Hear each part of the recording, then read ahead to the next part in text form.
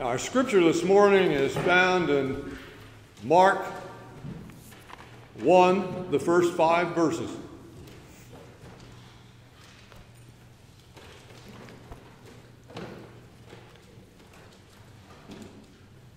The beginning of the gospel of Jesus Christ, the Son of God.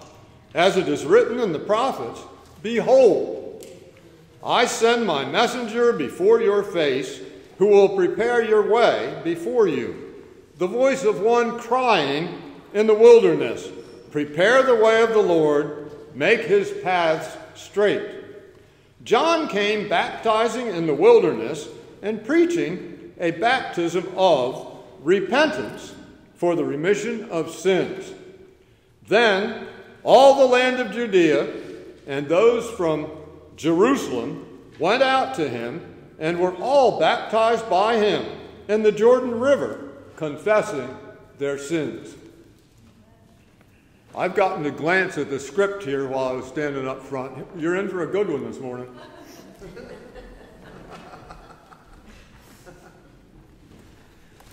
Let's thank God for his word. Abba, Father, we've come into your house today to hear from you, to hear your word, to be instructed and urged by you, Lord, along the right way. So we thank you for the Holy Scriptures. Thank you for our time, Lord, now to meditate upon them. May your Holy Spirit seal your word to our hearts. In Christ we pray, amen. The Lord lift up his countenance upon you and give you peace. Where is peace? What is the way to it? How is it to be obtained? Last week we saw John the Baptist's father, Zacharias, how he rejoiced at the birth of his son, and not just for the usual reasons that a new dad is happy over the birth of his son, but because this particular son, his arrival is a moving of the hand of God in human history. The arrival of little John the Baptist is an act of God's goodwill, a movement of his grace toward his people. You, my son, will be called the prophet of the Most High, for you will go before the face of the Lord to prepare his ways, to give knowledge of salvation to his people. Amen. The knowledge of salvation to his people by the remission of their sins through the tender mercy of our God. Remember the verse from last week, Luke 1:78-79. The day spring from on high has visited us to give light to those who sit in darkness and to guide our feet into the way of peace. Okay, that's how we started this study last week, that if any man, woman, or child is to have true and lasting peace, the way to it will have to be revealed to us from outside. It has to be shown to us, and that requires then an act of the grace of God. God must condescend to open the curtain, if you like, to reveal the way. Otherwise, forever and for always, human life is going to just be a guessing game, right? And it will just be a never-ending, pitiful saga of futility unless the Lord shows us what is the way to peace. Well, the Lord did show us. He has done his part. He manifested the way to peace, and by doing so, proved his intent to guide our feet into the way, right? Which obviously shows God does love the world and that God is benevolently inclined toward us. Otherwise, if God hated us, he could simply hide the way of peace from us, right? He could just leave us in our sorrow. But he didn't hide. He communicates, right? He sends a messenger. Behold, I send my messenger. John, of course, by no means is the first messenger from God, although he was the first one for several hundred years. John arrived in a world that was very much not at peace. It's nation against nation. The land of Israel is conquered and occupied by a hostile force. There's a selfish foreign king on the throne, and a big surprise, corrupt government. There is, besides that, there is an entrenched religious elite who love prestige and power and enrich themselves off of, well, let's be frank, the business of worship. And it wouldn't be surprising to find that many of the people in Israel at that time would believe that godliness, such as it is, would consist of pretty much keeping the various regulations about the Sabbath and the holidays and bringing alms and offerings with some sort of regularity into the temple. Okay, in other words, keeping the forms of religion. Okay, the temple system is part of their life, right? It's just an undeniable, it's always there, right? It's an ever-present part of their culture. This is who we are, right? And these are our obligations toward God, and if we keep those and do those for long enough, we've performed our part then, haven't we? That's kind of an attempt at peace, right? This is how we maintain our connection to God. These rites and practices are how we connect with Him, and if we continue in them, God will answer, hopefully, and He will bring about the peace for which we long. Okay, we make motions toward Him. We can expect Him to make motions toward us. Here's the question, though. Are they the right motions? Is religiousness what the way of peace consists of? Right? Can being religious bring us peace? I think that a lot of us have gotten to believe that it's supposed to. Okay, but Christians do what we do. And yet, for many of us still, peace seems to evade us. There's still no peace. Well, why is that? John has the answer for us. Okay, if you want to walk the way of peace, you have to take the first step on that way, which, of course, that first step, God indicates what it is, and that first step is repentance. Okay, to guide our feet into the way of peace, this is what John came to do. What does that mean? It means that the guide is going to set your feet down in a certain place and say, go that way, right? Take this first step from here. That first step is repentance. And you're never, ever going to arrive at a lasting peace unless you begin with that. John, verse 4, John came baptizing in the wilderness and preaching a baptism of repentance for the remission of sins. What is preparing yourself for the Lord? It's repentance, right? And I'm afraid that this is very much bypassed and overlooked in our day, definitely by people outside the Christian sphere, but I think even by many within it, who continue to have trouble arriving at peace. Maybe we need to take a closer look. Okay, maybe you have not been walking the way of peace, the way that God designated and revealed it. What do you understand by repentance? Has your search for peace begun properly? John is the forerunner of the Messiah, right? John's duty, his calling is to do what? It's to prepare hearts, right? We have a Christmas song, a very famous one, that says, "Let every heart prepare him room." How is that done? Right? If I'm going to sing the other Christmas song that says, "Oh, come to my heart, Lord Jesus, there's room in my heart for thee." How is that room prepared for the Lord? The question is, did you actually prepare him room, or are you just kind of saying, I want peace, I need peace, so Jesus, please give me peace? Is that how it works? What's John's message in a nutshell? How is he making ready the people? How is he preparing them for the coming of the Messiah, guiding their feet into the way of peace? His message is this: the kingdom of God is near at hand, therefore repent. Okay, verse 5.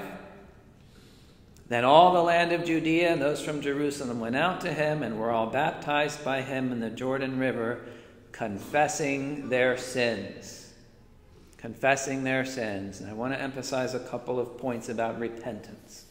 The first is that we must understand what repentance is.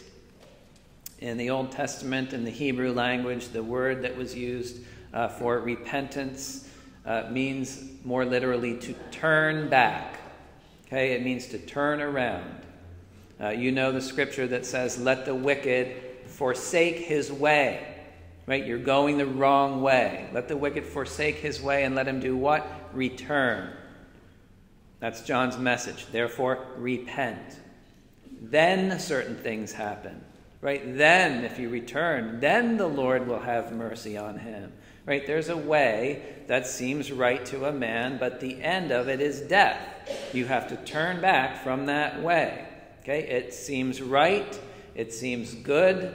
There are pleasing things and enjoyable times along that way. Things that make a man smile, things that make him laugh, things that look promising, things that entertain and soothe and ease the pain and stroke the ego, right? The sense of self. I like this way. This is a good way. It doesn't last. It can't last because it fails to take into account the most basic first fact of our existence, and that is that we owe our existence to a creator God, a righteous God who has standards of goodness, love, purity, truth, justice, and so on. Okay, and those standards apply to his creatures. As men and women, we are moral agents. We make decisions with moral content. The things that we do and the things that we think about, the things that we say, and the things we consume and watch and appreciate and participate in, okay, whether out in the open or in private, those things are not neutral matters of indifference. Okay? They're not matters of no consequence. There's moral content to them. And very, very often, the things that we do and think and say and the way that we look at the world, when they bump up against God's righteousness and justice and truth and goodness, they're found lacking. Okay? They don't match with God's standards. And that is, of course, what we call sin. Okay? Sin is the gap between us and communion with God. Right? Sin is the mismatch between ourselves and God's perfection, right? Our own fallen conduct and our thought life. Sin, therefore, is the barrier that prevents us from coming to rest in a peaceful, harmonious existence in the bosom of the Lord. Now, although the Lord tells us that that is so, tells us your sin separates you from God, tells us return to me and I'll return to you, tells us let the wicked forsake his way, we prefer to stick to our own way, right? At least partially. It may not be a huge part, but it's still a part, right? Because of the occasional momentary pleasures that we perceive to be along the way that we want to go, right? And our natural self says, I like this way. I've always been this way. This is who I am. I really don't think you ought to ask me to change. I think you ought to accept me just as I am. And to complicate the issue, here is the foolish church for the last 50 or more years telling people that God accepts you just as you are, rather than saying God lays hold of you and wills for you to come out from that life and be transformed, be renewed in your mind. No, you're all right just as you are, just how you are. Don't you worry a moment about it. Now, you tell me, and if you have a pastor who likes to insist that God accepts you just as you are, you get him to tell you, how does that sit in the same room as repent, for the kingdom of God is at hand? A large part of the Christian tradition in the West now has ceased to speak in terms of repentance, of humility before God, of righteousness and unrighteousness, of forsaking a wicked way and impure thoughts. Right? God, as the law-revealing God of perfection, has been sort of thrown out, discarded as the tyrant of the Old Testament. He's been replaced by a new and improved soft God and a milquetoast Jesus who really only ever preached about kindness. And somehow the only ones who ever got on this Jesus' nerves are the church people. Right? The conclusion we're supposed to come to then is that the real bad guys are the ones who are distressed about sin, who are saying that there are lines between right and wrong and that God is the one who laid them down. You just keep on being you. Hey, you go on thinking however you like to think. You act however you want to act. If you don't like a certain part of the Bible, it doesn't square with what you think it should say, well, then just set it aside. Okay? Don't let anybody make you feel bad. Don't ever question yourself. God is just wild about you. Okay? So be at peace. So there's the offer of peace, right? I don't know where they got that Jesus from, but it wasn't from those who were eyewitnesses of his life. Okay? Jesus, you see it before chapter 1 is even halfway over. Jesus comes right on the tails of John the Baptist and says exactly the same words, repent, for the kingdom of God is at hand. It's in verse 15, okay? This is the same Jesus who said, blessed are those who hunger and thirst for righteousness. The same Jesus who said, I came to call sinners to repentance. Jesus who said, go and sin no more. Who said, who are my brothers and who is my mother? He who does the will of my Father in heaven, that's my brother and sister and mother. Jesus who said, woe to this crooked and perverse generation, that the men of Nineveh will stand up with this generation and condemn it, because they repented at the preaching of Jonah, and now a greater one than Jonah is here. As long as churches continue to pretend to their people that God the Father and God the Son are unconcerned about uncleanness, disobedience, mistreatment of people, about things that defile your soul and your body, then the people who listen to them are never going to come to peace. Right? We saw it last time in Isaiah. You've made for yourself a crooked path. Whoever follows that way will not know peace. So I invite you to turn over to Isaiah chapter 30. Again, I've given you a couple scriptures, extra ones in the bulletin today. Isaiah 30, if you're using your Pew Bibles, on page 816.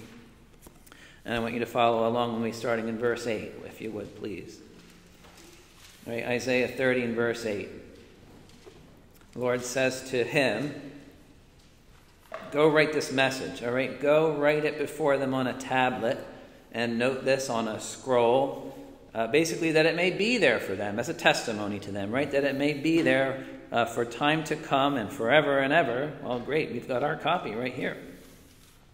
That this is a rebellious people, lying children, children who will not hear, that is, comply with the law of the Lord, who say to God's messengers, right, who say to the seers, do not see. Okay, I don't want to hear about your visions and your impressions of God and the word of the Lord. They say to the prophets, do not prophesy to us right things. I don't want to hear about rightness. Speak to us smooth things. This is so ironic. Prophesy deceits for us, right? Lie to me. Get out of the way, turn aside from the path, and cause the Holy One of Israel to cease from before us. Don't show me God. Here's God's response, verse 12. Therefore, thus says the Holy One of Israel, because you despise this word and trust in oppression and perversity and rely on them, therefore this iniquity shall be to you like a breach ready to fall, like a bulge in a high wall whose collapse, like a collapsing building or a collapsing dam, comes suddenly in an instant. And he shall break it like the breaking of a potter's vessel. I mean, you have to imagine one of those clay jars. What would happen if you smash it? I mean, it just blows to a million pieces. Okay, like the breaking of a potter's vessel, which is broken in pieces. He shall not spare, and there shall not be found among the fragments, right, even a little useful thing, right? Even a shard big enough to scoop a coal from the hearth or to dip water out of a cistern. In other words, totally blown to smithereens. 15, for thus says the Lord, the Holy One of Israel, in returning. This is that word. Okay, maybe your version says in repentance, because that's what it means. In repentance and rest, you shall be saved. In quietness and confidence shall be your strength. But you would not. Right? Here's the word of the Lord. Repent, repent. The kingdom of God is at hand. People resist repentance. and you said, no, we will flee on horses. All right, well, this is the historical situation then, Israel being invaded by one of their neighboring countries, right? The prophets are telling the Israelites, amend your ways and God will send the enemies away, right? Return to me, I will return to you, right? We will flee on horses. And so we don't want to amend our ways. I don't want to hear about right and wrong. We're not going to change, so we'll just make a run for it instead. Okay, therefore you shall flee. You say we will ride on swift horses. Therefore those who pursue you shall be swift. And 1,000 shall flee at the threat of a single one, and at the threat of 5 you shall flee until you are left as a pole on top of a mountain or a banner on a hill. Just imagine like a hilltop with a single lonely stick on top of it, how forsaken it looks. Okay? The Lord saying, return to me, I'll return to you, I'll send your enemies away. They said no. Okay? It's very, very common in the human heart, and I say even in the heart of those who attend on the Word of God, when there is something sinful in the heart, there's something that you take the pains to resist, purging out and getting rid of. Okay, so 18 says, guess we're going to have it the hard way, right? Therefore the Lord will wait. We're going to have to let this trouble play itself out. And perhaps then you will reconsider. This is God's grace. The Lord will wait that he may be gracious to you, and therefore he will be exalted against you in the short term, so that in the long term he may have mercy on you. For the Lord is a God of justice, or God is a God of right judgment. Blessed are those who wait for him. And it's right below this that the Lord says, this is the way, walk in it. Right? Don't turn aside to the right or to the left. Okay, repentance means to return and cease resisting the will of the Lord. And this is what the people did. They came to the Jordan River to be baptized by John, confessing their sins. They're coming clean. They are surrendering. Isaiah, again, it's the other verse I put in the bulletin for you, chapter 48. Thus says the Lord your Redeemer, the Holy One of Israel, I am the Lord your God, who teaches you what is profitable, who leads you by the way you should go. Oh, that you had heeded my commandments, then your peace would have been like a river, and your righteousness like the waves of the sea. Okay, John came preaching a baptism of repentance, and the people came confessing their sins. We have not heeded your commandments. We have not done what is conducive to our peace. We have not done what is profitable to our souls. Okay, the proverb says, whoever conceals his sins will not prosper, but whoever confesses and forsakes them will receive mercy. So the people knew they had to prepare the way for the Lord by doing this, confessing their sins. The other thing then for today that we have to recognize is that repentance is not just an initial act. Okay, it is a continual way of life for the rest of life. Right? It's not just a few words at a baptism. It's not just getting down on your knees and saying a sinner's prayer and saying, I am so glad the uncomfortable part of this is over now. Okay? Repenting is an ongoing way of life for the rest of life. People say, have you repented? And you say, yes, of course I did, right? Are you a Christian? You know I am, right? By that they mean there was an initial event in my life. There was an initial moment when I said, I knew I have to become a Christian. I've got to get right with God. I had to make a change. Okay, but somehow, why is there still this question then? Where is peace? Why don't I have peace? Well, it's possible because repentance has not been a day in and day out quality of your life since then. And the reason is because, repentance requires this big dose of humility, and so it's uncomfortable. It's uncomfortable to examine yourself and to search yourself for sin and evaluate all of the little things and big that you do and that you think about and that you watch and that you consume and that you say and that you participate in and that you enjoy, and the way you treat people, and say, of each thing, is this godly? Does the Holy Spirit approve? Is he satisfied with this? Am I setting my mind on things above, or is this one of the things beneath? It is actually one of the things beneath. As a matter of fact, it's from below. Should I not part ways with this? Should I not set it behind me forever? Should I not change something about my life? That's uncomfortable. So you know what happens? We just don't do it. But if we don't do it, you can't walk the way of peace.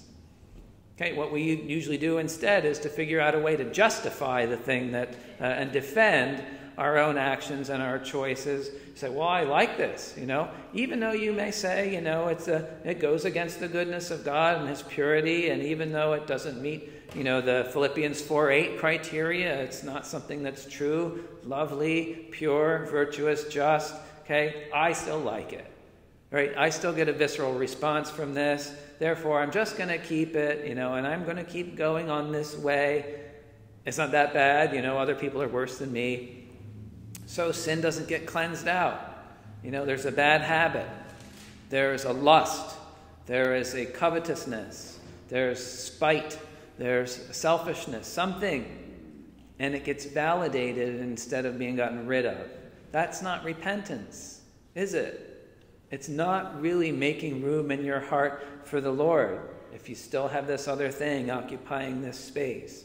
Okay, one more thing from Mark. If you didn't lose your place, I lost my place. Mark says that John's baptism was a baptism of repentance for the remission of sins. For the remission of sins. Now, if in your heart you really had the knowledge of the remission of your sins, you'd be going on your way rejoicing. The Lord lift up his countenance on you and give you peace. Amen. Yes, go in peace. Your faith has saved you. Okay, but if there's still if sin still has a place in your life, there's no wonder you're still restless. Okay, how do you expect the remission of sins without the required repentance? Right? Repentance is essential to the remission of sins. And so no wonder your conscience is cranking and bothering you, telling you there's something out of whack here because you have this black area. You have this stain. Well, I feel bad that I'm doing it. That's not the same thing as confess and forsake, is it? If you're reserving yourself a right to a sin and you're not turning back from it, you're living in some kind of no man's land, or at least it feels that way. Okay, am I a Christian? Am I not? What's going to happen to me because of this? You feel like you're distant from God. There's a separation. There's a gap there. That's because there's an inconsistency. There is an area of unrepentance in life. You're trying to go two ways. Well, those two ways parted, and you can't walk them both. Okay, you can't have pardon for sin and continue in sin. Okay, the Spirit doesn't let you get away with that. He troubles your conscience and keeps you from having peace until the conditions for peace are met. Okay, and the Holy Spirit says this, that if we continue to sin willfully after we have received the knowledge of the truth, there's no longer a sacrifice for sins, only a certain fearful expectation of judgment and fiery indignation that will consume God's adversaries. And that's a terrible thing to live with. That certain fearful expectation, okay, that unquiet conscience. Okay, so you have two choices. Either repent, which is the right choice, or else stifle the conscience. Okay, and you find yourself drifting farther and farther away from God and less peace. And you say, well, I say my prayers, I read my daily bread, and I ask God for help. I ask him for peace. It's really not that different from those old Israelites, right? We make motions toward God. Why isn't God making motions toward us? Well, are they the right motions? What about repentance, right? What about the things in your life that defile soul and body and mind? Those places of resistance and reluctance and self-serving. Okay, the Lord said to Saul, it's hard for you to kick against the goads. I am the Lord your God. I teach you what is profitable. I lead you by the way you should go. If only you would heed my commandments, your peace would be like a river and your righteousness like the waves of the sea. Okay, you want to walk the way of peace? Thanksgiving holiday coming up. You want peace for the Thanksgiving holiday and for the Christmas season that comes after it? Then clean house, my friend. Repent. Clean it for good, right? Prepare a clean room for the Lord Jesus Christ. And stop trying to go both ways, continuation in sin and remission of sins. Your conscience knows it does not work that way. Every thought in captivity to Christ. No unclean thing before my eyes. Putting away all malice, envy, jealousy, and deceit and hypocrisy. Out of my bondage, sorrow, and night, and into thy freedom and gladness and light. Jesus, I come. Nothing between my soul and my Savior. Come out from among them and be separate. Touch no unclean thing, and I will receive you, says the Lord. Confessing their sins, they made room in their hearts for the Prince of Peace. Let's bow before the Lord. Almighty Father, you know the heart. You know every detail. You know our coming and going. You know our rising up and our lying down. You know the very thoughts which we entertain.